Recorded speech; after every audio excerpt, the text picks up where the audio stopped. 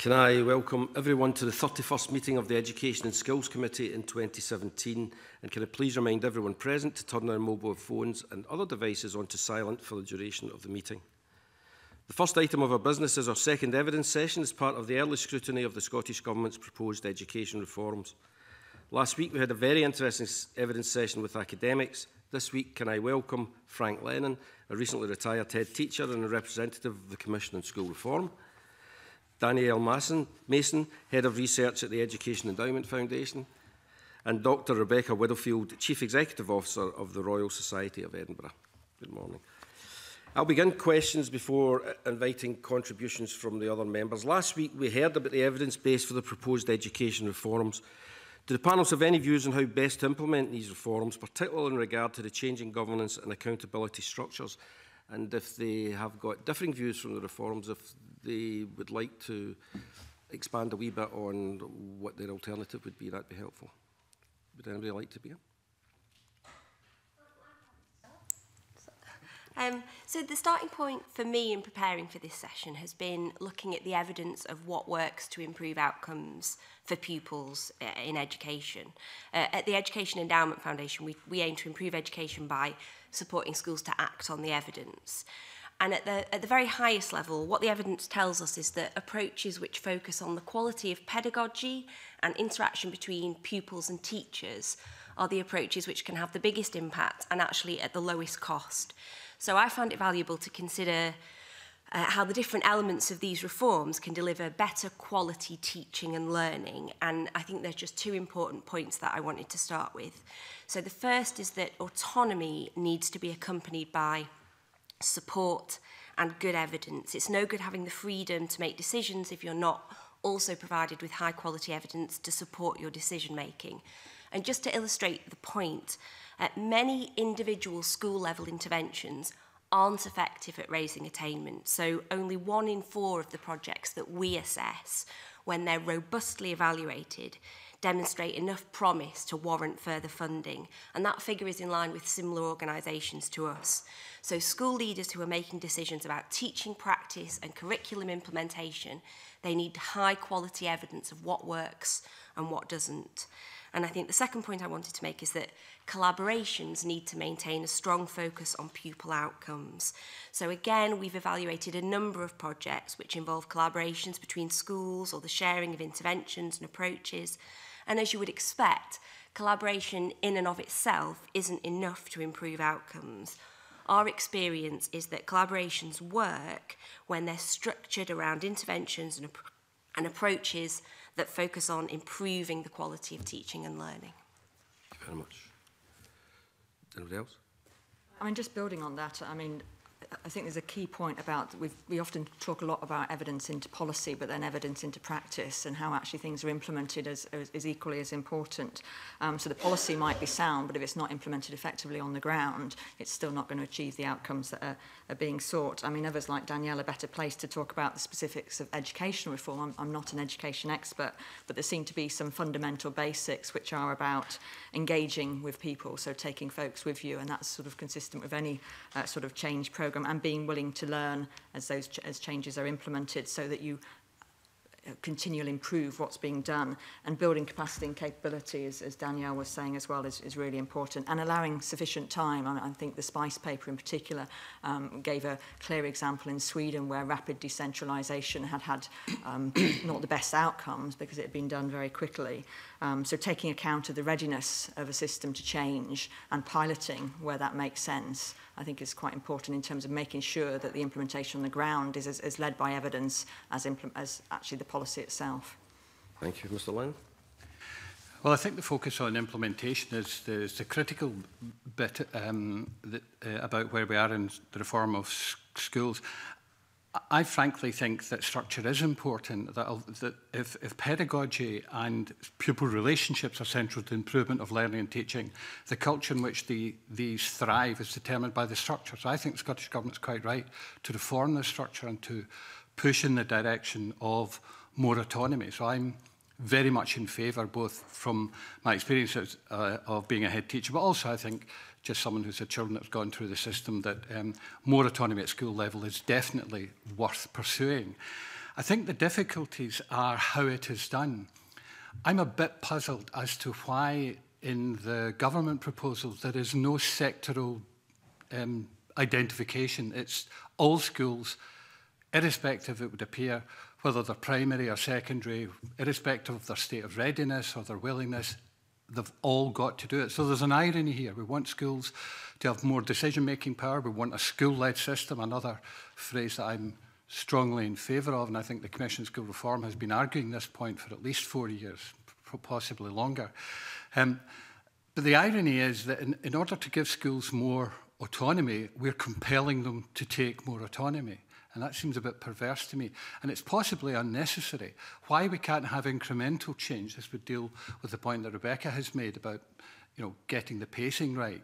I think more autonomy is likely to be more successful if the schools judge themselves to be ready for it, if they have an assessment of their own capacity and readiness. And I'm in no doubt that there would be a significant number of schools that would judge themselves to be ready for it. These are likely to be in the secondary sector, I would suggest, and there's some sort of survey evidence that kind of indicates this. Primary head teachers, I think, on the whole, are much less willing to take on the risks as they see it of being cast adrift from the local authority, if cast adrift is an accurate way of describing it. But I also think if there was a degree of school control over the timing of the autonomy and the extent to which they embraced the details of the head teacher's charter, that would encourage a buy-in and would reduce the chances of a kind of grudging compliance. And that's one of the problems we've got in Scotland, I think, this notion of compliance on the one hand with whatever the employer, i.e. the local authority, says that a school must or must not do. I mean, recently we had local authorities determining the number of subjects that had to be offered in fourth year. Clearly not a wise policy. But if there's some school involvement in that, I think that would reduce the chances of there being a kind of grudging compliance and therefore perpetuating what I think is a characteristic of the Scottish education system, which is this conformity compliance situation. Secondly, I think it would encourage more diversity. There may well be schools, given their circumstances, that will come up with much more imaginative ways of engaging parents, of ensuring a degree of democratic accountability. I know the local authority argument is, well, what happens if schools are completely autonomous? I'm personally not in favour of schools becoming employers, but there ought to be a way of ensuring a high degree of local accountability by, for example, requiring school boards or parent councils or whatever whatever organisational setup we choose to help monitor schools, we could require them to allow every elected member. Most schools are now in multi-member boards. You could have 4 elected members on a school board that would guarantee a degree of democratic accountability. So I think autonomy and structure, therefore, can lead to culture change, encourage innovation, and I think there is a lack of innovative thinking in Scottish education. I'm not blaming anyone for this. This is just the way it has been recently. But I do think that the most urgent thing that we face at the moment, given that we have a head teacher's charter that pretty clearly spells out what controls or what decision-making schools should control, I think it's all about how we do this. And I think the lockstep change where everyone at the same time defined, it seems to me, by a political timetable, we have to show measurable improvement within the lifetime of this Parliament. Well, Danielle's already suggested, Rebekah's already suggested that it could take a lot longer than 3 or 4. I mean, I know this Parliament's going to be extended by another year or whatever. It's still not going to be enough to demonstrate real improvement or real narrowing in the improvement gap, although there may well be some indications of it. So it does seem to me that we need to seriously consider how we do this and a serious look at allowing schools to make some kind of self-evaluation of their readiness and their capacity to take on the new responsibilities. Okay, thank you, Mr. Lennon. Part of the reason why we're here is that we want to have a close look at it and see if there's anything that needs to be done or any suggestions that can come from the committee. Just to go back on the point about the lock change, step lock change that you talk about, is a danger of them not having a date, the schools not having a date, some that may be comfy with what they're doing, deciding that they want to stay as they are, even if it's to the benefit of certain people but not the pupils. Now, I mean, I can see the argument there. If you go for lockstep change, then everyone's in the same boat, even if the boat's sailing around in circles for years. That in itself is a bit of a danger. And I suppose if you allow a degree of incremental change, then early adopters might gain an advantage or a disadvantage and therefore jeopardise some concept of equality or equity. But we've been here for 4 decades. You know, I've been in education for 4 decades. We've hardly moved the attainment gap or any other gap you care to look at between the most advantaged and the least advantaged. It does seem to me that this direction, this change of direction, is long overdue, and I'm just very disappointed that it's not more widely supported. I think that's partly because the education debate, probably since the implementation of Curriculum for Excellence, has become politicised to a way, party politicised, I mean, in a way that wasn't before. There was tremendous consensus during the national debate and on immediately following it on the purposes of Scottish education, a remarkable achievement, I think, when you look back on it, that we've got a fairly clear definition of the philosophy of Scottish education. No one argues about the 4 capacities any longer. It's all about the implementation, and here we are now, following a period of, I suppose, budgetary constraint during the implementation of Curriculum for Excellence. Certainly didn't help matters. But there is now a feeling, and I deeply regret this, I have to say, that the position adopted in some of the education debate is determined about whether or not you support one party over another. And I just think it's about time we set that aside and said, look closely at what the government proposals for a head teacher charter, it seems to me, should have overwhelming support. The fact that they don't bothers me.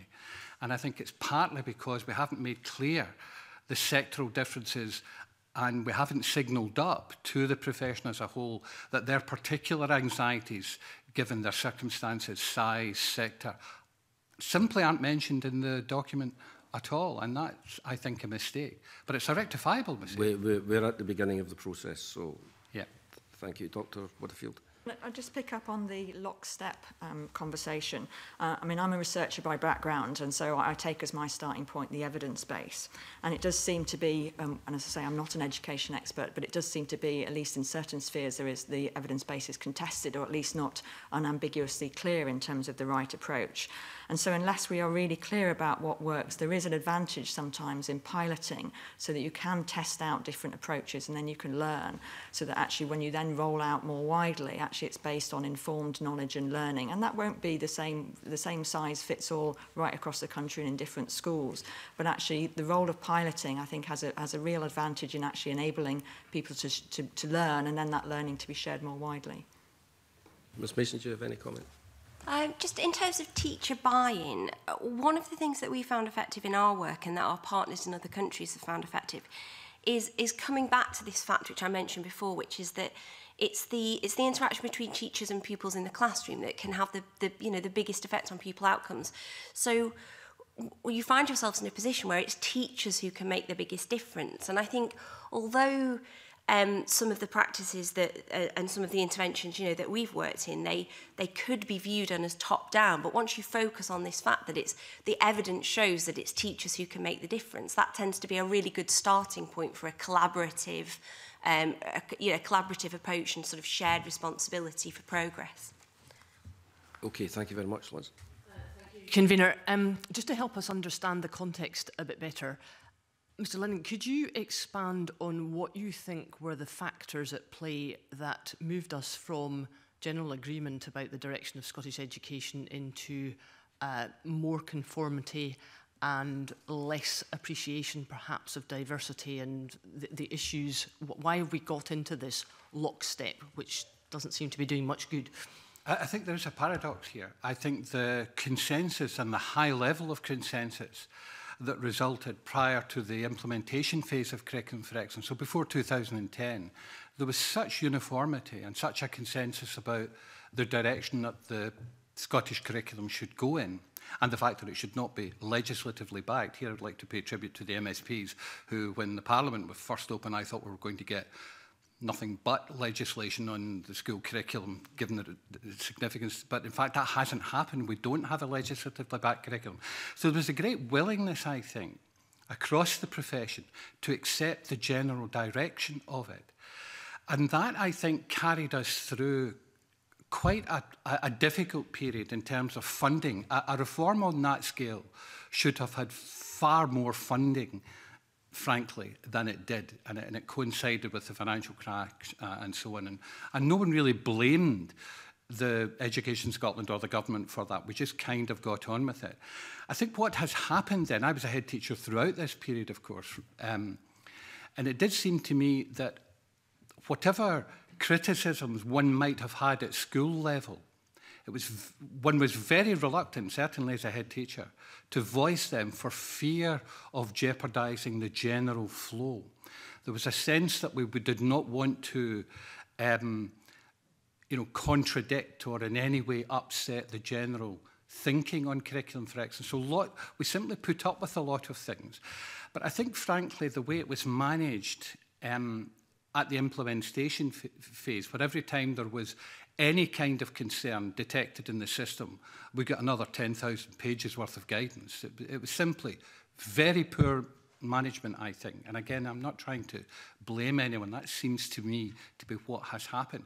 But that did lead to, throughout the implementation period, a sense of we'll just have to put up with it. So how many subjects were we going to offer, given the number of hours per course that the SQA were, as it were, stipulating? Although I do think they were given a brief which they worked to. I'm a bit less inclined to criticise the SQA, quite frankly, at that stage. I think the thinking about how many hours the new national exams should take could have been better handled. But we ended up with a kind of arithmetical division of the total number of hours in a school year by, the number of hours in a course, and you end up with 5 or 6. In other words, you have the same number of subjects in 4th year as you have in 5th year, because they specified the same length of time for national 5s as they did for higher, and that was clearly a mistake, looking back on it. But I do think it's unfortunate that consensus did not allow honest, reflective criticism to emerge. And that was partly because, as is always the case, it was certainly the case, in my last 6 years as a head teacher, where the imminence of an HMI inspection, figured fairly largely in one's mind. So the idea that you would do anything different from what appeared to be the consensus was quite tricky. In fact, we did, in my school, did do things a bit differently. We made sure we offered 7 subjects, but that required quite a bit of self-confidence and a degree of risk, as it were, because parents are very conscious of that. We've got to a stage now, I think, where we could be doing with far more open criticism. Yeah. Could I just pursue that point, Mr. Lennon, because I think it's a very interesting one, and it fits what you said in your paper here about the conflict between autonomy and the sort of structures that are top-down. And I think that's what we're going to have to wrestle with as a committee, is the sort of central issue about this governance reform. To what extent do we move to an autonomy system for head teachers, but without all the structures that go around that, where it has been very top-down? And I entirely agree with your comments about the way it was led. But that raises another question. If we don't have these structures, that would mean really very considerable autonomy and diversity within the system. Do you think that is that would be predicated on the head teacher's charter being perhaps the first thing that the governance reforms attended to, in order to give heads the confidence to be able to lead and to make changes, and to perhaps be more critical, self-critical of their own school in a way that you suggest hasn't happened? Yeah, I mean, I think this is a genuinely complex question. I'm not in favour of giving heads in that sense, telling them you now have confidence. I don't think it can be mandated in that kind of way. But I do think the direction of travel ought to be clearly signposted. And I regard the head teacher's charter as a major step in that direction. But I do understand the complexity of what happens at local authority level, or now at regional level. It's not at all clear to me whether the removal of the local authority improvement plan, which is what all schools currently first and foremost align with, they have a sense of the National Improvement Framework and so on. If that goes, what authority do the regional leads in the regional improvement collaboratives have over individual head teachers? If they decide, if the heads decide one thing and it doesn't quite fit, well, you know, to whom do the regional leads report? I mean, I know they report to the new chief inspector, but it does seem to me unclear what their relationship will be to individual head teachers who are working to a charter. So that needs cleared up, I think. Can I ask you one final point on this? What relationship do you think there ought to be between Education Scotland and the regional collaboratives? The regional collaboratives? Frankly, it's not the critical relationship. The track record of Education Scotland recently suggests that that they ought to be a bit more focused on schools. You know, the idea that Education Scotland focuses its attention on the government because the government is the customer, as it were, I think has been part of the problem we've had. So whatever role Education Scotland have, my concern would be, as a former head, is that it doesn't interfere with innovation at school level, genuine innovation. And I think we could trust schools a lot more to genuinely innovate if we reduced some of the guidance or accountability that's required of them. I mean, it is interesting to me that, for example, the recent move in the direction of more autonomy for schools has been hedged about with so much guidance that we're not entirely sure whether it's worked or not. The pupil equity funding is full of accountability. Head teachers are constantly, I mean, and I say constantly, 2 or 3 times a term, producing paperwork to account for what they've done with the money to the local authority. Some local authorities have set up additional boards to monitor it.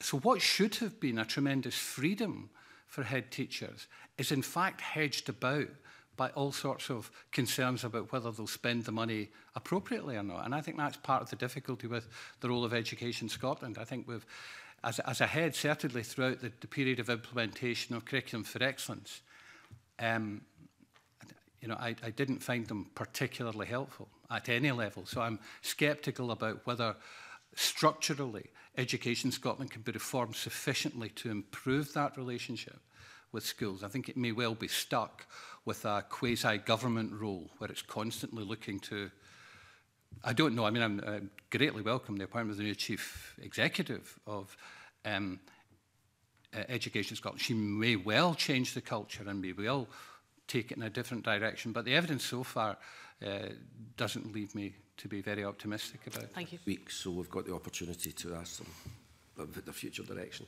Daniel, do you want to come in about the cultural change? I mean, I think well, I mean, I guess you've more or less answered the question. I just thought about Education Scotland and its role, so no. Thank you, Tavish, and then Joanne. I wonder if I could, thank you, Convener, ask about the point you've both been making on primaries versus secondaries. Would you elaborate on the arguments why they should be considered to be dealt with separately? I suppose my observation is that that all bar 2 of the primary heads in my constituency teach. So quite when they find time to do anything else is quite beyond me. But I'd rather you gave some intellectual clarity to that. Precisely the issue. The level of flexibility for leadership and management at a primary schools is much more constrained. I mean, one staff absence can remove a head, well, not remove a head, but if a head has to cover usually herself or an absent teacher, it kind of run a coach and horses through the idea that head teachers are there to lead learning and develop and support staff, where all you're doing is plugging gaps in the cover. So I do think that's a fundamental difference, but I think the other difference is that the range of leadership posts, and this is why management structures are so important in the Head Teacher's Charter. The Head Teacher Charter will give individual heads the right to design their own leadership structure within the budget, although what the overall budget is and how it's determined, you know, remains to be seen. But if there is a defined overall budget, and a primary head, for example, of a relatively small school is allowed to design it, well, how are you going to require her or him to define a promoted structure if it's largely dependent on covering for absent colleagues in the course of the year. And the amount of flexibility that would have to put into that budget to guarantee that, I think in some small primaries would be absolutely enormous. You'd be doubling their budgets. So what would be the best reform in this area? It would be to take secondaries and let them develop in the ways in which you've all been describing? Well, that was my inclination. I don't know enough about the primary sector from personal experience. So it's all anecdotal, I suppose. But having worked with, several primary heads over the course of being a head teacher of a secondary school, it does seem to me that the secondary sector is certainly more amenable. It may well be more important to provide more autonomy at the secondary level. By and large, primary schools, it does seem to me, certainly in Scotland, do a pretty good job. I think secondary schools do as well, but there's more scope for real improvement, as we all know, looking at some of the statistics from the lower school. But the issues do seem to me to be similar in the sense that if you give more control to the head teacher, you'll give more control to learning and teaching, and therefore pedagogy, and therefore culture change. But it will be expensive, and it will be very expensive in primary schools, where they don't have the same efficiencies of scale. Thank you. Do our other witnesses have a view about this important distinction between primary schools and secondaries? Not in terms of the specifics, but I think the points about capacity and capability are well made, and the resourcing that might be required around that. Yeah, so again, I'm not an expert in these particular reforms, but the work that we've done, trials in schools, projects in schools, capacity, I don't need to say it is a massive issue. And one of the main reasons that we find that things don't work and aren't implemented well is because there isn't the time and there isn't the capacity for teachers to step outside the standard classroom activity and, get involved in CPD and innovation and change. So absolutely, I take the point on that, and there needs to be capacity in the primary sector. But I suppose the thing to stand against that is that the job that we want to do and the narrowing of the gap between disadvantaged pupils and other pupils, that does need to start in primary. We can't wait until all the evidence that we have on interventions that start at secondary school is that, I don't want to say it's too late, but you don't want to start then. You don't want to start at 10 or 11. You want to start as early as possible. Thank you, Joanne. And then Joanne. I would like to ask later about definitions of autonomy and the role of head teachers on, but I just want to particularly ask Danielle Mason. You said the most important thing was interaction between teachers and pupils.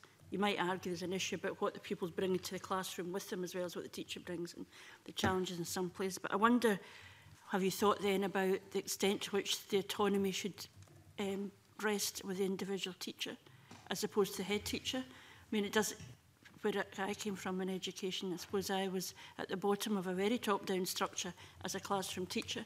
And while we hear a lot of the language around autonomy, it seems to settle at head teacher level. I wonder if there's any evidence around the degree of autonomy that individual classroom teachers should have. So I don't know of any evidence specifically of the impact of allocating autonomy at different levels of the school teacher and the impact that that's been shown to have. But in terms of our experience of working with teachers and the different types of interventions we look at and the impact they have, there is this group where there's just no way that you're going to make change without having teachers on board. And obviously teachers already have a lot of autonomy in the classroom. What they choose to do and the way they choose to interact with their pupils is, going to be hugely significant in whether or not teaching and learning is effective in their classroom. So I think it's about, so that autonomy already exists whether you like it or not, even if you wanted the most top-down system in the world. So I suppose it's about combining that with then another level of interactions, which are really about head teacher responsibility rather than individual teacher responsibility. So what we talk to heads and we talk to teachers, and what we try and do is demonstrate that so many of the interventions that make a difference are either the responsibility of teachers or the responsibility of heads. I suppose it's trying to empower a profession to say that you have decision-making powers, whether you're a head or a teacher, which make a genuine difference to the outcomes of pupils. Differently, when we talk about secondary education, there's an intermediate level, which is at subject level. And if you might argue that in terms of actual education within the classroom, that relationship is more significant than a head teacher in a large secondary school who may have overall responsibility but actually won't necessarily be the person who's in a position to direct round the quality of teaching within a subject. Is there an argument for autonomy at subject level? Yeah, absolutely, but I'm not the best person to decide whether or not those things need to be legislative. I suppose what you want is a culture of autonomy within the school, and the head teacher charter can be the sort of the driving force behind that. And then one of the things that you would hope an autonomous teacher with access to good evidence and good continuous professional development and the tools that they need to support them then brings the whole school into that at the necessary levels.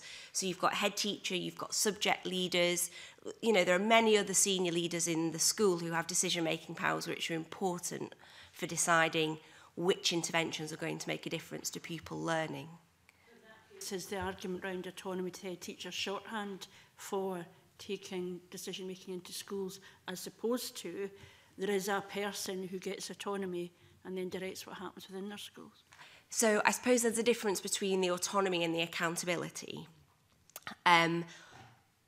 There's obvious arguments for having a clear line of accountability, but in terms of autonomy over your practice, empowerment of you as a professional, that it seems to me that has to go throughout the school, not just be about a single individual.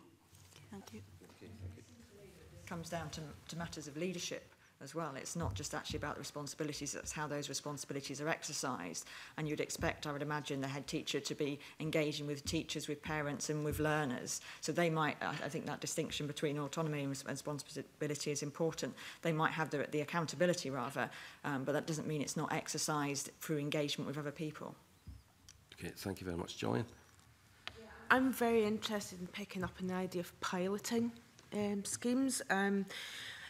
Is there merit in being a little bit bold, or in fact a lot bold, and piloting different methods in different areas and then analysing the results?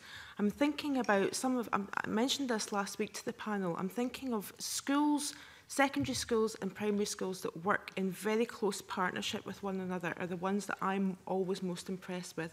The ones where you've maybe got secondary school pupils, maybe in subject areas, being involved in the primary teaching, maybe in languages or getting involved, so there's that kind of flow between the two tiers of school.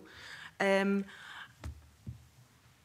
is there merit in looking at different methods of work of clusters, targeting areas maybe where attainment hasn't been particularly good and trying some new models and being bold with that and then almost like reporting back? I think there's a lot to be said for that. I say particularly if the evidence base is contested or incomplete, or we're doing new things that might not have been tried before, and seldom will we know all the answers before we do something. It's not a perfect world. So trying out different things in different areas, particularly if you can get some degree of comparability about some of the challenges or the structures that already exist. And it doesn't always need to be set up. It could be natural experiments where you've already got things working differently in different areas, and you can compare and contrast, and you set some controls around the parameters for that. But I think that does enable better and greater learning if you can look at what's worked somewhere and what maybe has been less successful somewhere else, and actually then share that learning and think about actually then how you adapt your approach going forward in areas that have similar characteristics. So I certainly think there's a lot to be said for that approach. We should be a little bit more relaxed about the risk involved, maybe some things not working, but learning from them. And I think that's absolutely critical. I mean, it's critical to this whole debate, actually building in that learning culture, and that learning culture at all levels. So actually something not being as effective as you might have thought it or wanted it to be, and not achieving its outcomes, as long as there's learning from that, as long as mechanisms have been set in place to evaluate it from the start, and as long as it's not reckless, it's a calculated risk. Because I think otherwise you don't get innovation. But that does require a maturity at all levels around actually being prepared for things not to work, and then to amend and change them without them being seen as a U-turn or things like that. So there's a culture there that's required in terms of actually how that learning is responded to. But there's a real risk of a fear of failure that then prohibits innovation. So I mean, I think piloting really has a role to play in that. I think it's extremely important to think about designing that well. So there are many ways which can be relatively inexpensive and relatively straightforward to learn from piloting. But there are countless examples of governments piloting, innovating and not learning because they haven't laid the groundwork for understanding how you evaluate the impact of something. So it sounds like a great idea to learn from pilots, but make sure that what is built into that is real learning of impact and the cause and effect of this type of partnership and this type of outcome. So that's essential. Which means it's really important actually identifying right from the start is what are the outcomes that are trying to be achieved and what is the data that's required to be collected in order to be able to determine whether or not that has happened. What piloting isn't is doing things in a few places and then rolling it out more widely unless you've actually learned from actually what's happened within that. Yeah, thank you very much. Oliver, you were going to go on to governance and outcomes if you want. Sort of, convener, but I was also probably going to link back to a couple of things we've heard already. One of the things I hear from teachers in my constituency, not dissimilar to the points that Tavish Scott made, was around sort of smaller rural primary schools. A number of them don't receive any pupil equity funding at the moment because of how the funding formula for that has been worked out. And particularly those sort of teachers do worry about the flexibility and this idea that, you know, if governance reform goes ahead as proposed, you know, good schools that have flexibility will see an improvement, and those who are already struggling or have limited flexibility could actually go backwards, or that attainment gap for their pupils could actually widen. Do you think that is a realistic possibility?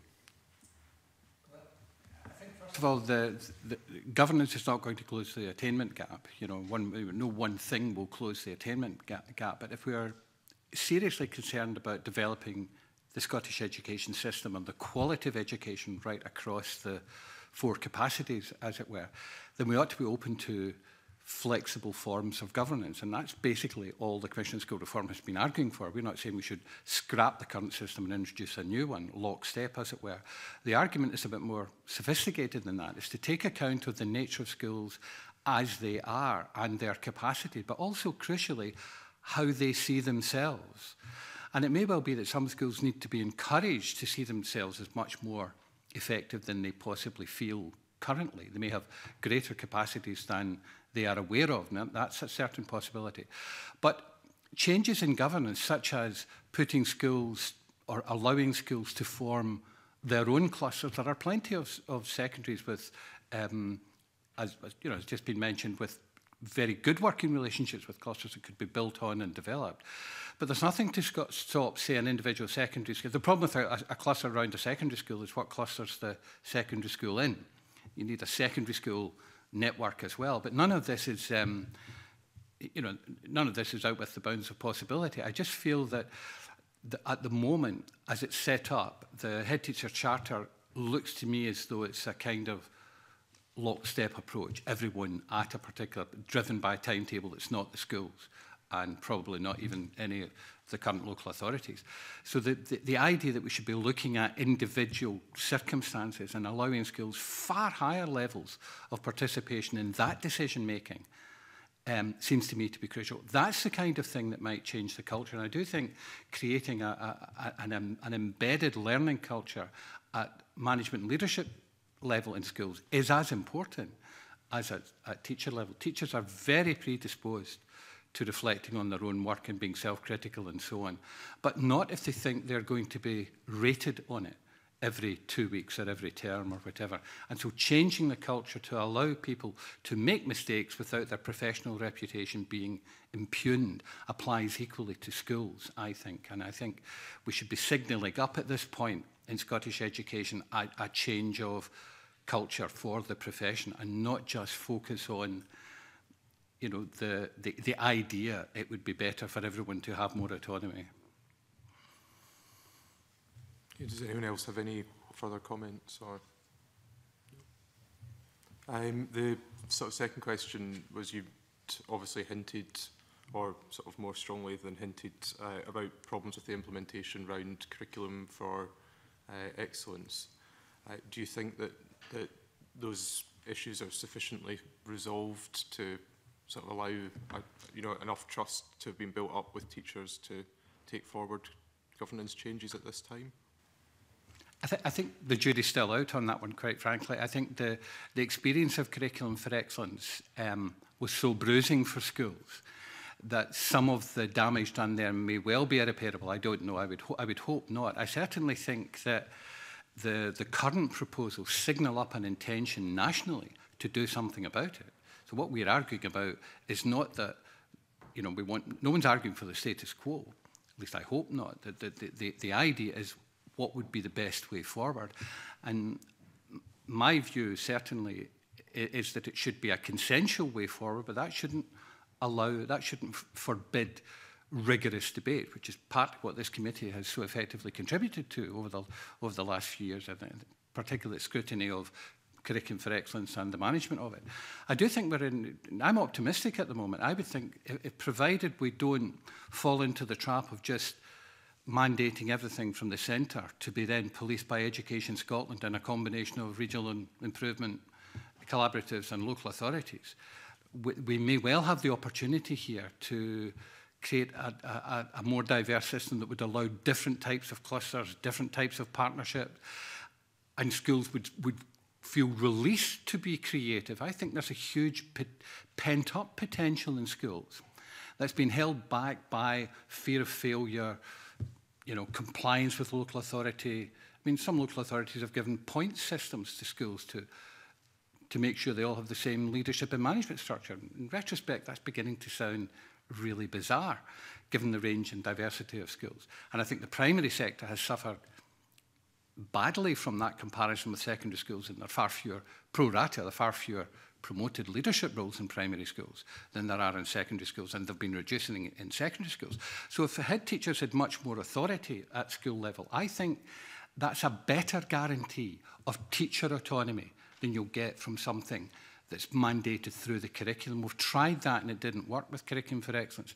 My only worry, I suppose, is that Curriculum for Excellence is beginning to sound like an actual curriculum. There ought to be opportunities for individual schools, perhaps in individual small primary schools, to deviate from it quite dramatically without being punished, as it were. There ought to be that flexibility in the system, it seems to me. Can I just pick up the culture point? Because there was a question in the meeting's papers about whether policymakers can create culture change, and Frank spoke earlier about the culture of compliance. I mean, I personally don't feel policymakers in and of themselves can create culture change, but what policymakers and governments can do is can create frameworks that support and incentivise that. So if you think of things that I've done to enable things like gay marriage, for example, that supports different attitudes to homosexuality, or are more restrictive in terms of things like the smoking ban. But I think it's all part, and going back to the point about trust, it's about developing and delivering policy with rather than done to. I mean, it's a bit of a cliche, but I think it's an important point, and actually exciting people behind a shared goal and a shared vision, rather than because of the culture of compliance that Frank referred to. But at the end of the day, in terms of trust, I think it has to come down to some fairly fundamental points about transparency, openness, and mutual respect. And I think that's how you get trust in a system. And there is some high-quality research evidence about, the best way to implement change. Trust and shared responsibility are key factors there, and my organisation is going to be producing some evidence for schools putting this type of thing into practice next year. So there's evidence to draw on as well. George? Good morning. I'd like to ask, I take on board what Frank Lennon said, that governance in itself won't actually bridge the attainment gap. It's a whole basket of measures that are going to do that long term. But what is the role of governments in improving outcomes for teachers and in the classroom itself with young people? Is there a role for governments to actually help make things better and drive improvement forward? I certainly think so. I think part of the difficulty currently is that, a teacher knows when there are problems with school leadership, when the only rationale they're given for a policy at school level, a teaching and learning policy, is that the HMI want it, or Education Scotland wants it, or some outside agency to whom they feel accountable wants it, or it's the local authority have appointed so-and-so to go around schools and check.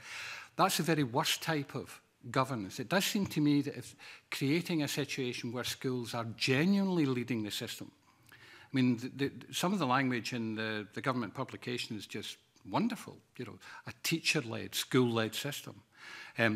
Decision-makings at school must not be overridden. That word is used in the document. Centrally. So there's lots to build on there, and it does seem to me it's exactly the right direction. The problem is, and I do think it is a structural problem, I think if you create more autonomy at school level, what you will get, by and large, is not a series of rogue head teachers out to feather their own nest or, you know, develop their own careers. I think what you're more liable to get is a much more closely focused school on their intake, on their parents, on the diversity and challenges that their children face. And you'll have far more imagination in how to deploy resources if head teachers feel they are in control of it. And again, it's one of the other paradoxes. We are not going to get collaboration, unless, in my view, unless we have very high levels of autonomy. Mandated collaboration is not collaboration. You know, we have got to encourage. The reason the Northern Alliance worked is precisely because it wasn't mandated from the centre. So we now have a chief inspector that understands that. So there's, you know, there is every right to be hopeful about the future direction. The worry would be that the regional collaboratives just become another policing measure that local authorities go to head teachers with and say, well, you must have that because it's in the regional plan. Very much in the way they used to say you have to have that because it's in the authority plan. So that's the difficulty. I think governance can be very intrusive at school level, and it has been traditionally. And much of it is required. I'm not for a free-for-all, as it were, but I do think the level of policy making at a national level has to be much clearer than it has been, and that would allow a much wider range of innovation at school level. Sorry. Come in, George. I mean, this has been one of the key issues that have been raised by the RSC in our submissions to date, is that not the governance is not important, but actually understanding better the evidence in terms of how changing the governance will lead to improved outcomes. And I think that the government has sought to provide more evidence in some of its more recent publications, including the recent consultation.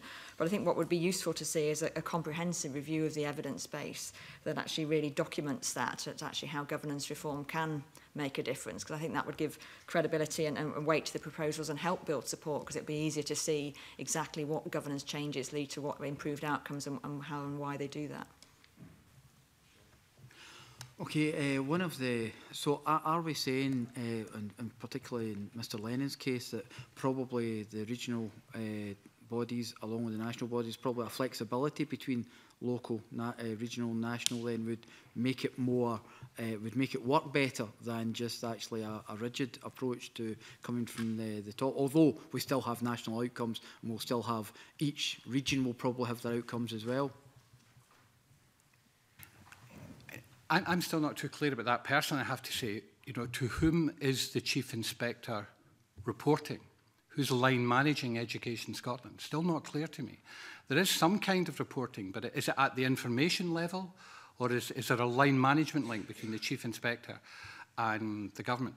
And also there is this residual problem of the inspectorate in Scotland inspecting their own policies. So we're never going to have policy failures in Scotland, if that keeps going. And I do think that separation or clarity of role, that's another structural issue I think needs urgently to be addressed, I would suggest. But I do think that at school level, a far higher level of autonomy will be self-empowering for individual teachers. And I would think this is probably more true in rural primary schools, where they feel dragged by local authority policies into whatever conventions or formula is being used. But at the other end of the scale, you might get much more interesting openness about pedagogy that we've frankly not had in Scotland for a long time. We've become a profession of bandwagon jumpers, you know, whichever comes along, you better jump on it because that's currently what the HMI will be looking for, you know. And I think we need to stop some of that and allow people to try things out, fail and not be pilloried. One of the points that you brought up during, you've got 4 points here which you've gone down, you've told us breakdown your belief in the breakdown in political consensus and the culture of compliance, but the systemic leadership weaknesses and the lack of diversity and innovation, you've mentioned it, but you've not really gone on in detail. What exactly do you mean by, you know, can you maybe give me more detail where you're... Well, I think that the lack of diversity, and innovation is evidenced by school structures. We have 358 secondary schools.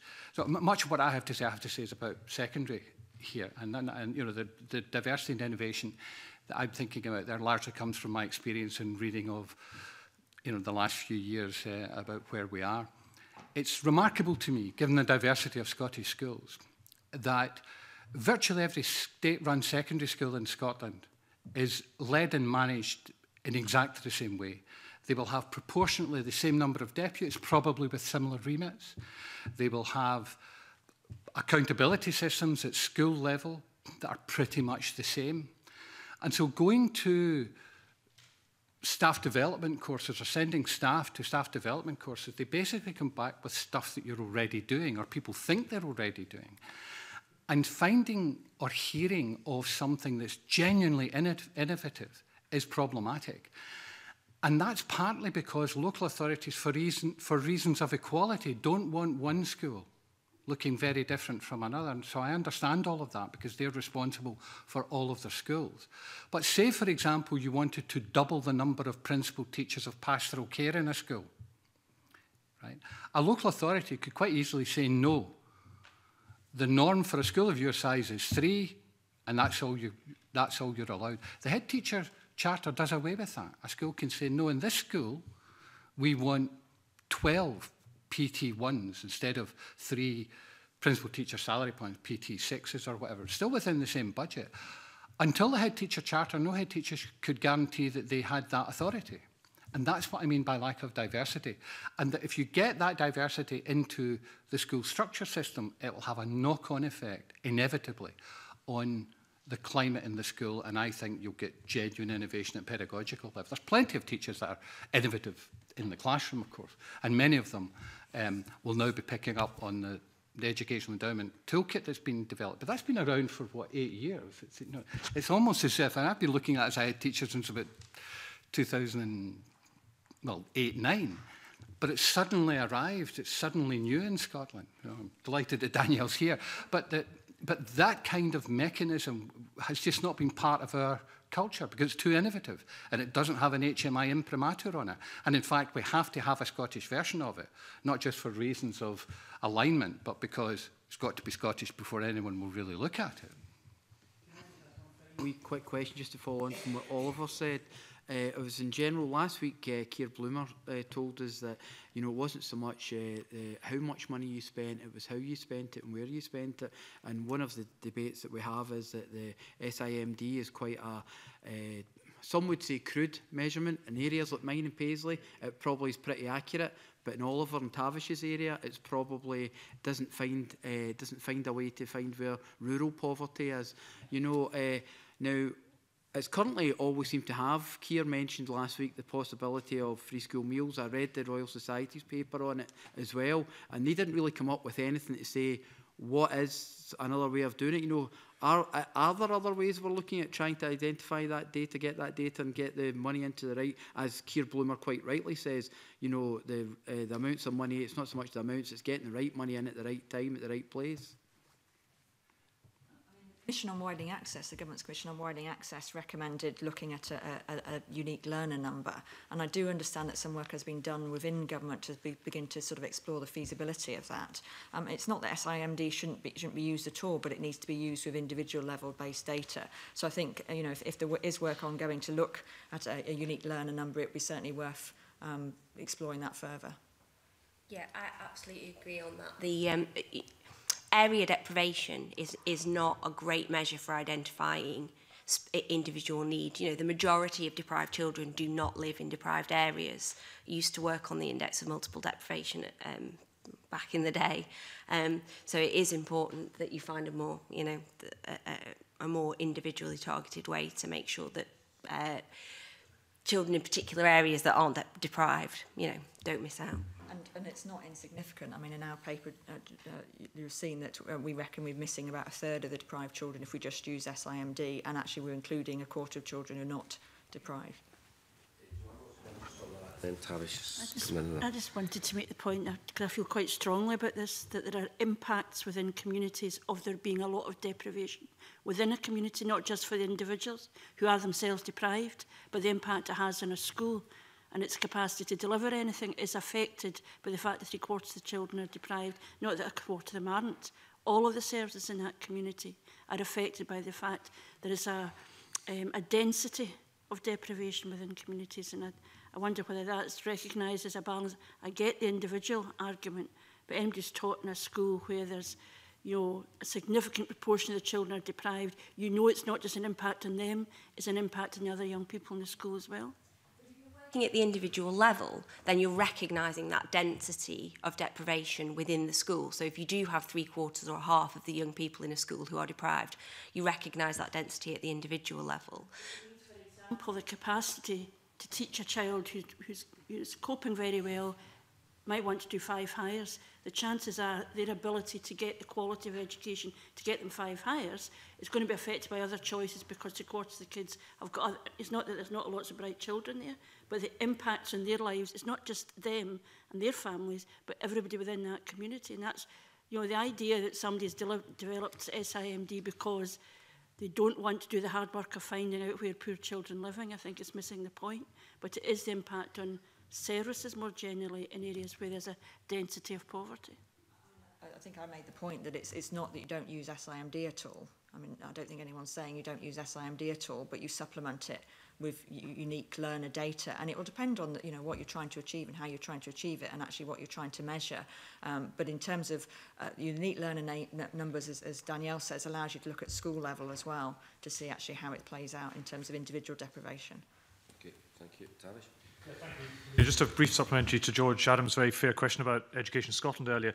Mr Lennon, your paper is very clear about your concerns about Education Scotland as currently constituted, and you've just given us the view that inspection and policy should be separated. I mean, apart from that point, which is pretty fundamental, what should Education Scotland's actual role be in the future? Well, it does seem to me this is quite a difficult one structurally, I think, but if schools are to lead the system, then Education Scotland should serve the schools. So schools should, as it were, so there's additional responsibility coming schools' way and teachers' way, if that is the case. I think at the moment, the problem has been that in the management, the 6 years of management of Curriculum for Excellence, Education Scotland was seen as it were, keeping the train on the tracks, but not really doing anything about the quality of the carriages or whatever the metaphor might be, I don't know.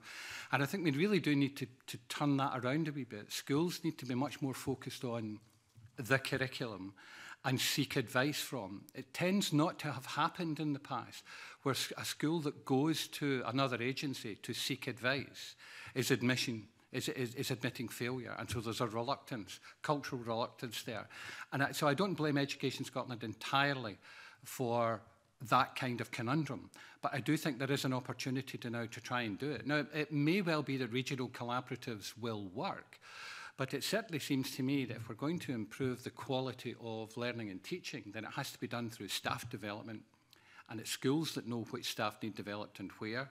And the issue about subject development is a particular issue in secondary schools, obviously. If there are relatively few subject specialists in a particular school, how do they get their professional development? We have to find a way, and it ought not to be out with the wit of our professional community, to come up with a system that empowers the schools to seek advice on, or as part of a cluster, or as part of a network, to seek advice on X, Y, and Z. The worry is that everything is initiated by Education Scotland and is then evaluated by Education Scotland. Thank you. Convener, it's already been mentioned that genuine empowerment, particularly at primary level, is expensive, and that a number of the issues with the implementation of Curriculum for Excellence were either compounded by, or in some cases created as a result of that happening at the same time as some quite significant budget cuts. My concern is that regardless of the specifics of these structural reform proposals, whether they're right or wrong, I'm wondering, is any set of such fundamental reform destined not to succeed if it takes place at a time of continued significant budget cuts? If any change this drastic is not resourced, what chance does it actually have of succeeding? And will any potential failure be put down to, will the reasoning behind it, the conventional wisdom be that structural reform was a mistake, or will people be able to correctly identify that it was a result of budget cuts, not any inherent issues with the proposals? I mean, I think that's a key question to some extent, and it's exemplified perhaps by the requirement in the head teacher's charter that heads appoint every member of staff to their school. Now, the issue that obviously arises is if a school role is declining and someone is declared surplus and a head in that particular authority chooses not to employ that person, there has to be someone, it will have to be some kind of financial mechanism to allow that to continue. So there's one of the issues about this. Part of the difficulty with the implementation of curriculum for excellence, I think, was precisely that it did take place at a time of drastically shrinking local authority budgets. And I think that, although there was resource available where it needed to be available, schools were constantly being asked to cut staff, and it's just about the only way you can save money in a school now.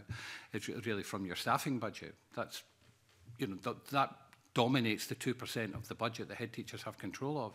But I do think this is a bit of a worry, because if the funding of schools probably needs to be much clearer. The formula that's used, or whatever the mechanism that's used to decide the budget, has to be in the public domain and open to scrutiny, it seems to me, in order to make clear where the issues might arise. And I think there is obviously talk going on at the moment about fair funding for schools, but it may well be that the success or otherwise of the governance reviews falls down on funding. I think this really depends obviously on how the reforms are implemented. So, in the consultation documents, it's very clear that this is not intended to be an extra layer of bureaucracy and demands on schools. And if it's possible to manage that so that rather than being an extra layer of demands, this is freedom to focus on the things that are most effective and most cost effective, then a time of tight budgets is the time when you need to do that kind of thing. Identify the things you're doing in your school that don't work and generally aren't effective, and focus money, resources, capacity on the things that have been shown to be most cost effective in improving outcomes. I mean, a theme at both today's session and last week's session, I think, was all about capacity and capability. And in terms of ensuring you have sufficient capacity and capability, I think there's a number of dimensions to that, one of which might be funding. I think the point Danielle makes is well made, but it is also the time question as well. And because actually that will depend on actually how much capacity and capability people have got to bring to bear on something. Dr. Widdowfield, you mentioned quite correctly the contested evidence in this area. There's a recent paper by the Government's Council of Education Advisors that stated their belief, based on the evidence, that culture and capacity were the most significant issues. That seemed to chime more with the response from the teaching workforce, as well as parents, pupils, etc., to the government's initial consultation on this.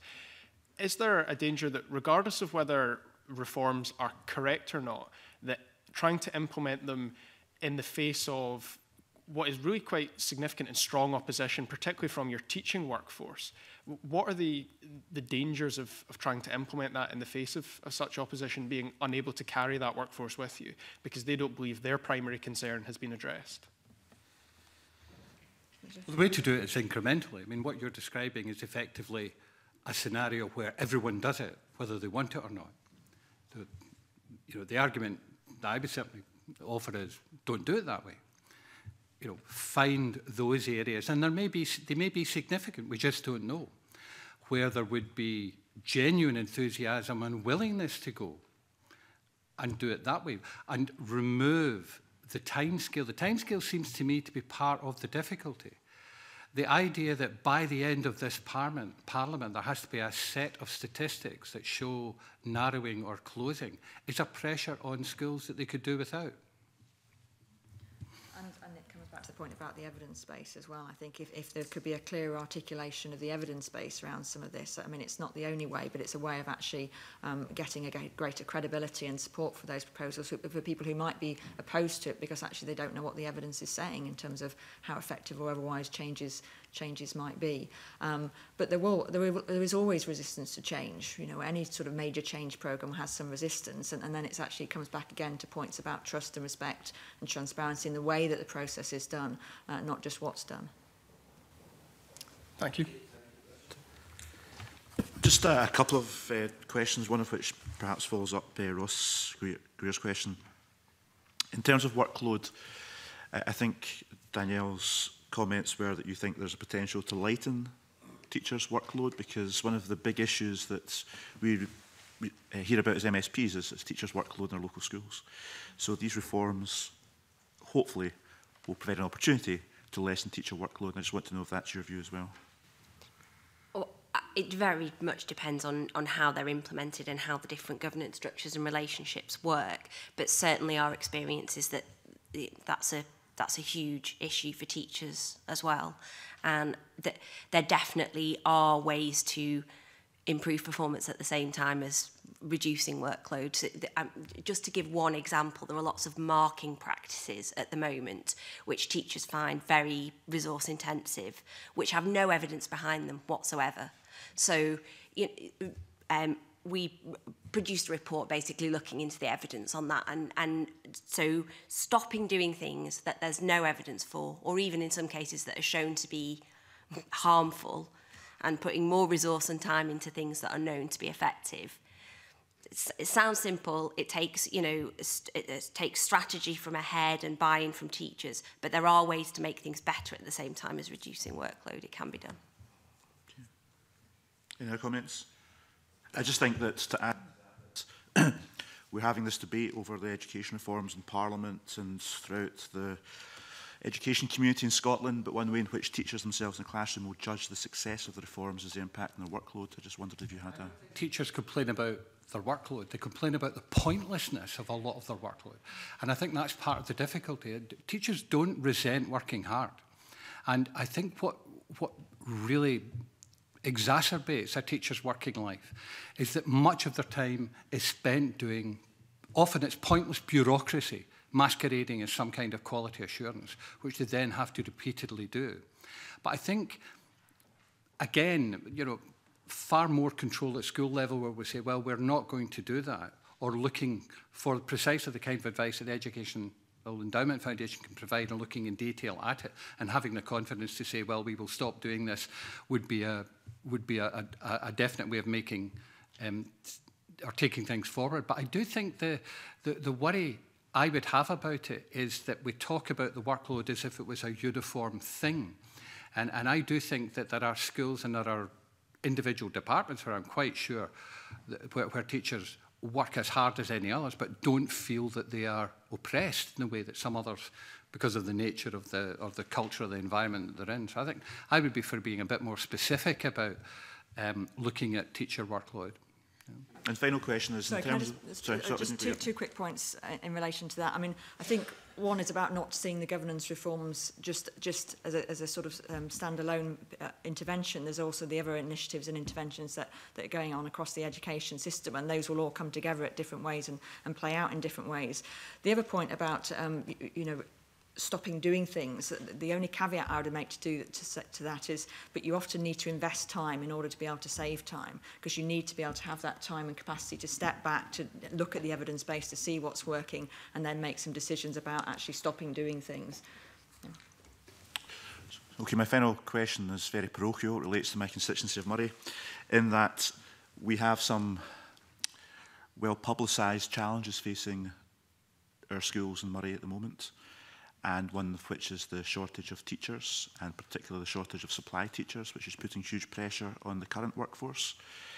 And I wonder to what extent some of those issues relate to the fact that it's a small education authority, and this in turn links into the debate we're having here about regional collaboration as well as more autonomy to schools. So how do these two themes that are surrounding the education reform debate impact on small education authorities, and do you think that Moray, being a small education authority, is a factor in some of the, not necessarily distinctive challenges, but very much big challenges that are facing our schools at the moment, Moray?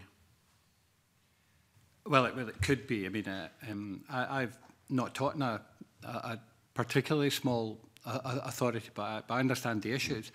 The flexibility that exists currently, for example, between primary and secondary schools to share staff is very, very limited. And I would hope that in a kind of paradoxical way, some reform of the GTC might loosen up some of these arrangements and make some of the demands for cover a bit more manageable. Now, I'm pretty sure the professional associations will be very alert to this kind of thing. But for example, in a cluster where you have 7 or 8 primary schools and a secondary school or whatever, there might be more flexibility, even in a small authority, to operate some of the personnel issues holistically than constantly having to worry about the individual institution. And that kind of innovation, I think, might come with some of the structural changes, but also with the look at the Education Workforce Council.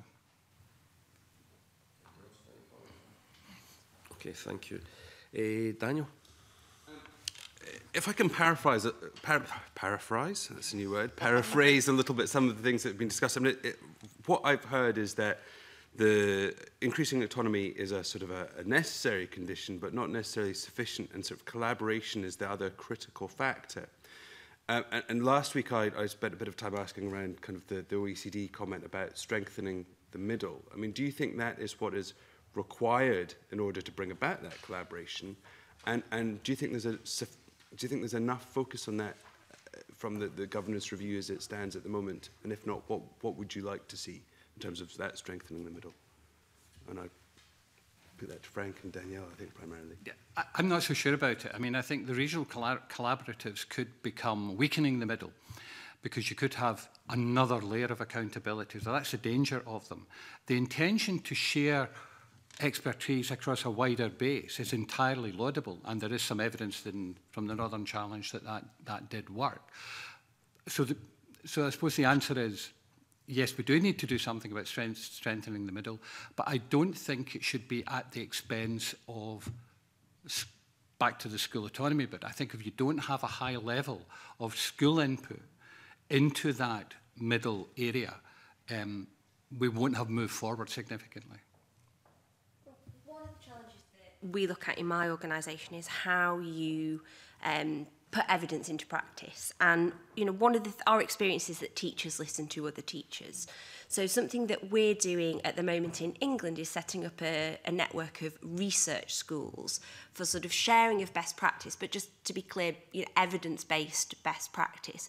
So I think we definitely have recognised the need as an organisation for a layer above school where there can be shared learning and collaboration and sharing of evidence. So I don't know, I know there was a lot of discussion about definition of the middle, and I don't want to wade into that, but certainly there's value in having the space somewhere to have that shared experiences and shared learning above the single school level.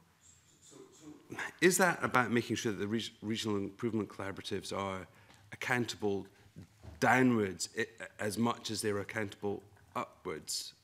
And also, does that not also have a clear implication in terms of the consultation around funding mechanisms as well? Because that will, regardless of how you state things should be, ultimately behaviour follows the money. Well, I think one of the things that they could be is an opportunity to provide that space for shared learning, high quality, focused collaboration. And there are obviously many things that they could do, and we've talked about some of the things they could do that would be unhelpful, but to provide a space for high quality collaboration with a focus on outcomes and improving the quality of teaching and learning, so school focused, teacher focused, you know, that would be a valuable contribution at that level. Can I finally ask, so there's been an awful lot of discussion from all the panelists about the role of evidence and demonstrating that. Do you think a component of this governance review needs to actually be how we evidence things, how we you know, how we demonstrate, how we use evidence and build evidence. And one sort of supplementary to that is, do we need to have another look at kind of what international measures we are using and what role they play, and in particular think about the ones we do use, you know, PISA, and the ones that we don't, which Pearl and Tim's. So I'll let Rebekah speak about this in a lot more detail, but my organisation focuses on a particular kind of evidence which allows us to assess whether something has had a particular impact, whether an intervention or a reform has caused the change that you see in schools. And I think there could be a greater focus on this type of causal evidence, because without that type of causal... So there are many different types of data and evidence which are valuable, but without also looking at that type of causal evidence, it's very difficult to predict impact, and after the fact to say whether or not, you know, coming back to Ross's point, whether or not something was responsible for the change that you see. So I think we would advocate a greater emphasis on that. The other thing to say about that, of course, is that evidence in isolation it is never sufficient. Bringing a professional judgment to bear is obviously essential. Yeah, I mean, I think that the type of evidence you need depends on the questions you're seeking to address, but in a sort of major reform programme of this kind of nature, you need to be drawing on a wide range of evidence, which would include both the sort of formal statistical evidence as well as things like judgments and experiences. You know, one source of evidence can seldom tell us all that we need to know, and particularly when you're looking at evaluating the effectiveness or otherwise of particular interventions, the causal data that Danielle was talking about is really, really important. So we might have statistics that show how things are changing, but actually knowing the why those things are changing is much more challenging. But it's not just the types of evidence either, it's also the quality of that data and the robustness and the rigour of the interpretation of it, and that is quite a skilled task, particularly when you're bringing together evidence from different sources and different places, where I think actually harnessing better the capacity and capability that exists within Scotland, as well as in organisations south of the border, to help with that is really important. But evidence has to be, you know, a key part of this. And I think as part of that, it's thinking right early on is, well, what are we trying to achieve? What are the key indicators of success? What data are we already collecting? And where are the gaps in that data that we can make sure that as we go forward, we have the right data that will enable us to make those judgments and assessments about whether something is achieving the outcomes it's been set out to achieve. Another thing that's worth saying is that our experience in England and in some of the other countries that we're working with is schools are really enthusiastic about being part of this evidence building project. We've had more than a third of all schools in England now have been involved in one of our evaluation trials. So there's a real enthusiasm. You know, people said it just wasn't going to be possible to do that kind of trialling in schools, and it really has. There's been an enthusiasm for it, and it pulls schools and teachers and professionals themselves into the process of evidence building and learning and improvement. I mean, that's absolutely critical. It has to be more than sort of the academic community producing the evidence and then it being presented to the schools. Schools have to be absolutely part of building into that evidence base and understanding and learning how they can use it to best effect. Okay. Joanne? Yep, thanks very much. I'm interested in exploring what I see as the tensions in this policy and some of the contradictions, because it looks as if we both want to direct authority down, but create collaboratives which are accountable directly right up to the Minister, and I think there is a contradiction there. And also the competition between what I would see as entitlement for young people and for staff and autonomy. And I wondered whether, Frank Lennon mentioned this question of a structure at school level as a check and balance against what the head teacher might do. You talked earlier about rogue head teachers, and if heaven forfend there would be anybody that would do such a thing, but would you accept, A, that there has to be limits on what the head teachers do? Where are the checks and balances at a local level, and how do you think they would look? Well, no, I agree with the challenge there that schools, if you have to have democratic accountability, there has to be a mechanism at school level where that is evident. Frankly, it doesn't exist at the moment. Elected members rarely, you could ask your local councillor whether this is the case, but elected members, in my experience, rarely if ever attend a parent council meeting. And even when we had school boards, you know, I'm now at the stage in my, you know, my career where I can look back longingly to the days of Michael Forsyth's school boards, but there was the school boards, I now think, provide an ideal, not an ideal, but an idea of a mechanism that could be reintroduced that would give, with high levels of accountability, those schools that choose to go forward with it it may well be on the condition that they have an accountability mechanism at local level that would allow scrutiny from elected members or an officer of the council. I don't think that's incompatible with high level of autonomy. I think what we've got at the moment is, frankly, local authorities that are struggling to provide any kind of meaningful support other than personnel support. And even then, head teachers complain repeatedly about delays in appointments, or they can't get staff, they blame the local authority. The truth is that local authorities have slimmed down their staff to the point where they're incapable of offering high-level quality support. So we have a de facto system at the moment where local authorities cannot fully service the needs of the schools. So I do feel this is, for that reason, an opportunity to do something about it. I do accept that there is this tension.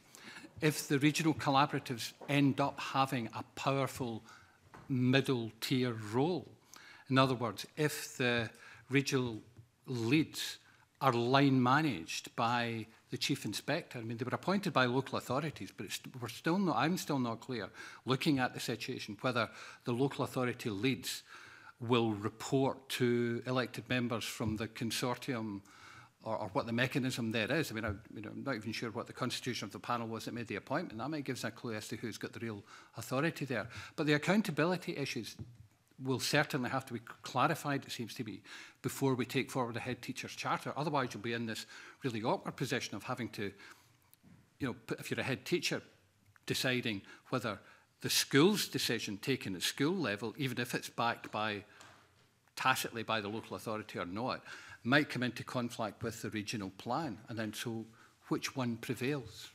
I suppose I'm interested, though, that, I get that thing. I mean, I go back to this when we thought placing requests, and we thought that school boards and all the rest were the most dreadful thing that had ever been invented. And I suppose some of that was about reluctance to change, and I accept that. But I wonder whether there's another tension, which is that the school being represented by the head teacher, as opposed to what the school community believes to be right. And if I can give you an example that is rational and logical and certain, and I've worked in some communities where you say, well, you know what, in terms of the needs of this community, we should invest in learning support or behaviour support as opposed to providing 5 hires.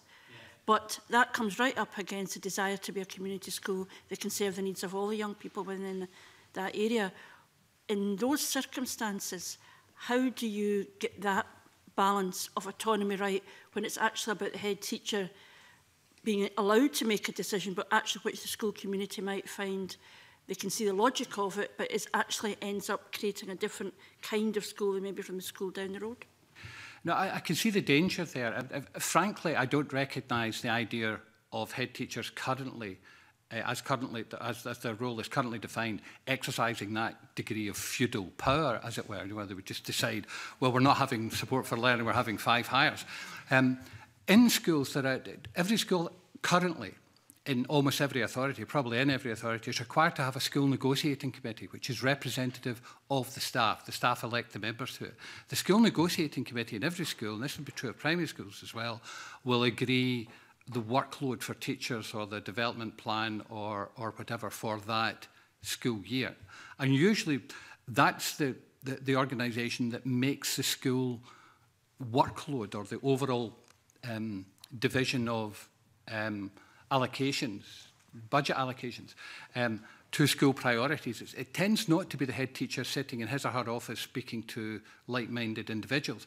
So it does seem to me, though, that it would be important, if for no other reason other than there might be people in the community with that kind of concern, that there's a clear definition of what the accountability measures are for individual head teachers. And I think the parent councils currently don't provide a sufficiently robust scrutiny of what's being done at the moment. But then you could argue the same from local authority point of view, that, that... If there's one last tension that I would observe here is that the profession, through the professional organisation, the trade unions, want to have a level playing field for their members. So there's national negotiations, there's national bargaining. Being a principal teacher in one school should be much the same as it is in somewhere else, the same terms and conditions. Is there a tension there? I mean, you alluded to it earlier with this whole question of somebody's surplus in one school. Where do they go if an individual school has authority over staffing? And yet autonomy without having control over staffing doesn't feel very logical.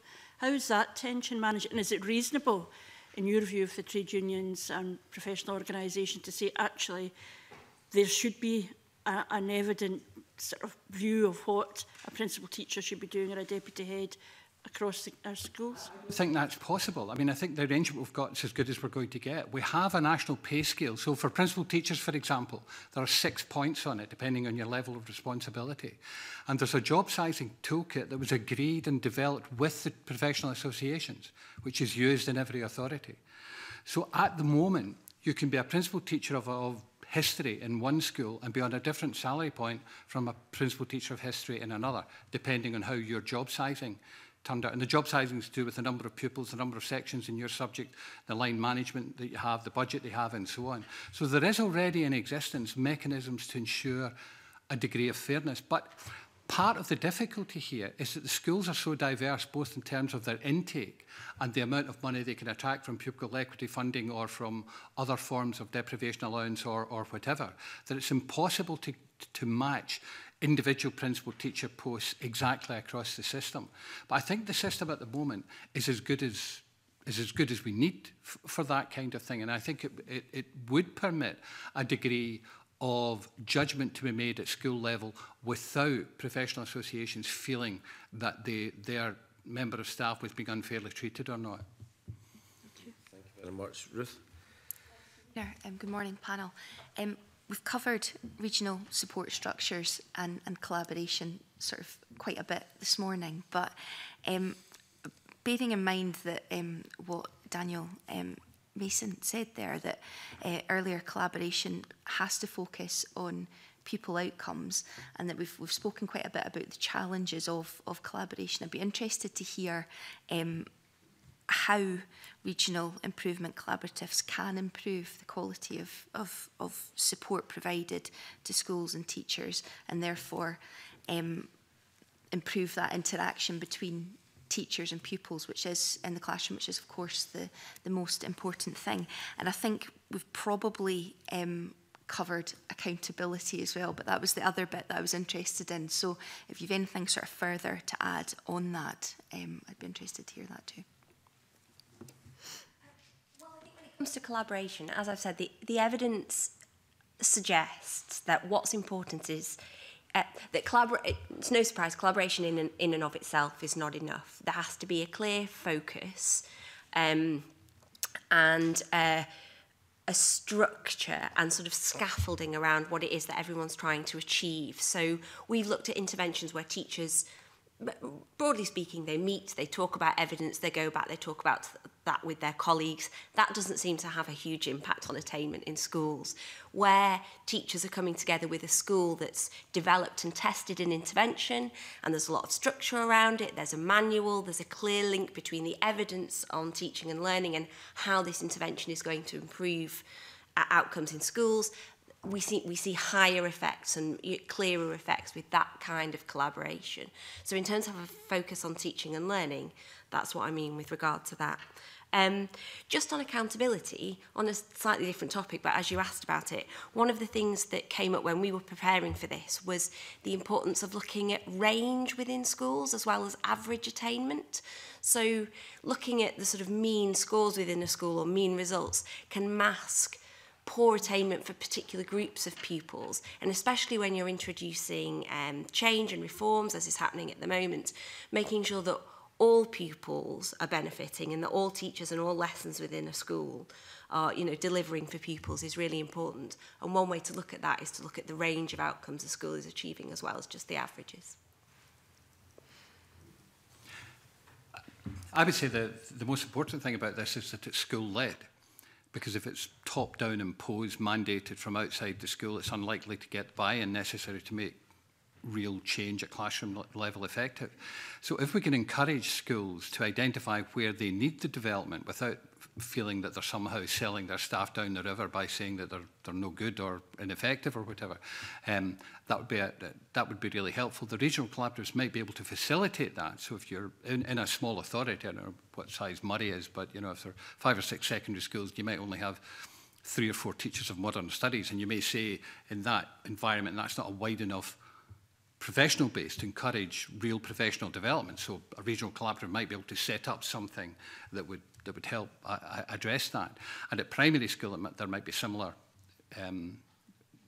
offerings that could be made. I just don't know. I think the difficulty would be the mechanism by which schools access the collaboration on offer.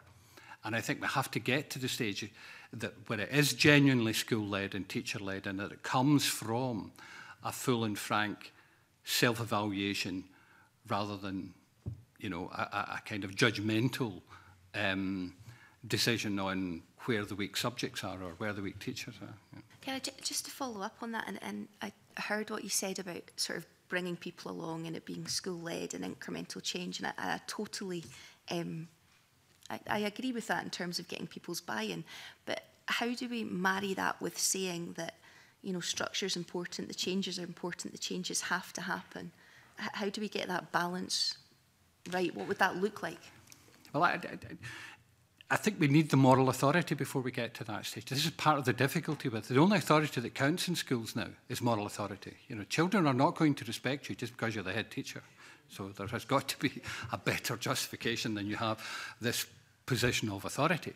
But the same is true of the profession as a whole. So we have to get to the stage, and I understand this is difficult, and it's more difficult if we're dealing in timescales that are defined by the Scottish Parliament. If we're saying it has to be done by this, it may take longer, but we don't know how the momentum might build.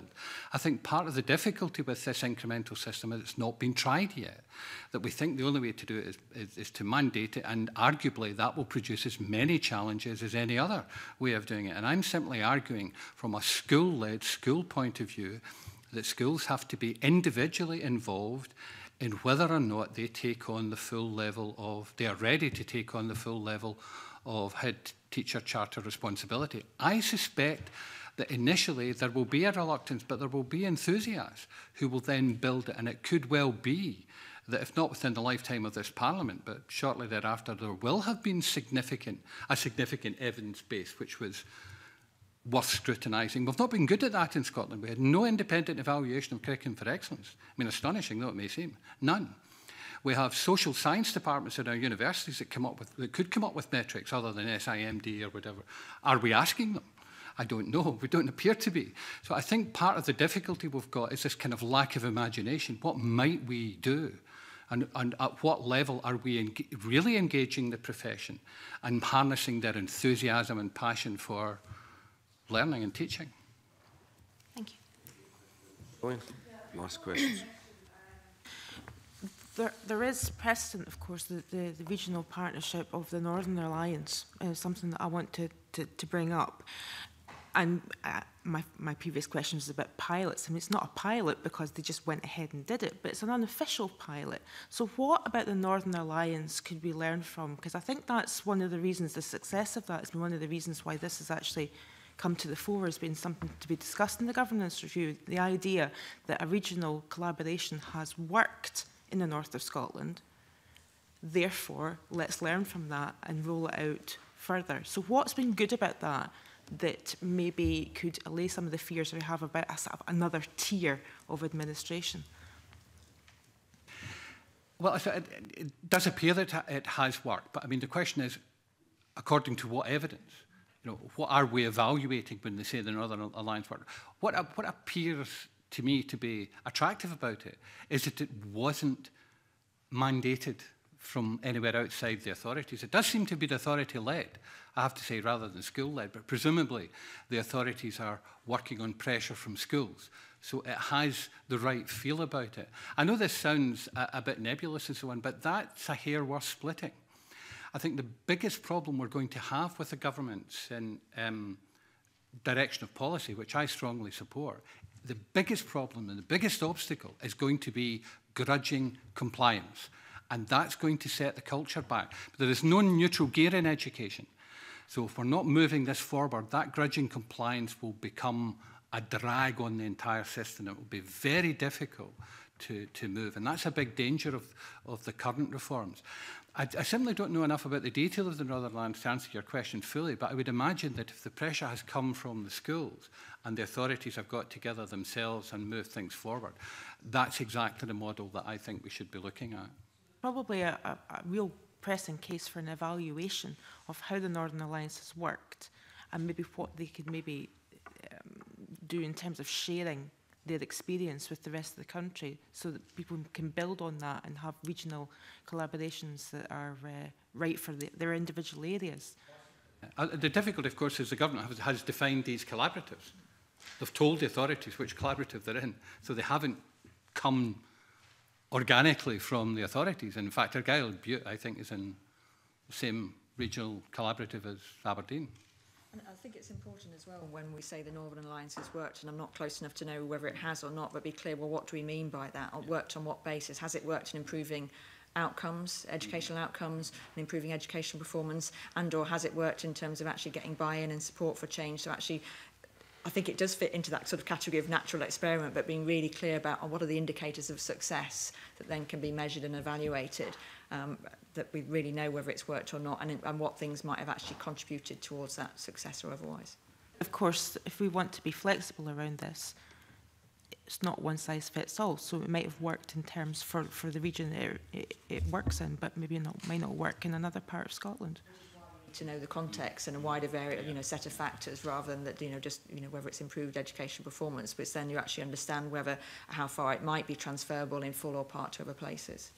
Okay, thank you.